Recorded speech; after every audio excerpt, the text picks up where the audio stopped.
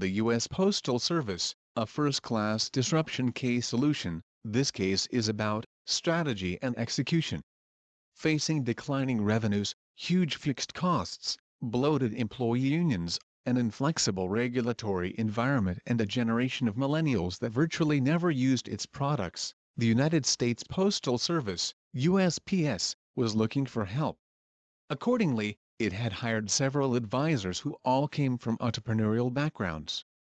Their mandate was clear: challenge the status quo, help to frame the magnitude of the disruption that the USPS was facing, identify opportunities for the USPS to enter new markets for new sources of revenue, and develop a solution immediately.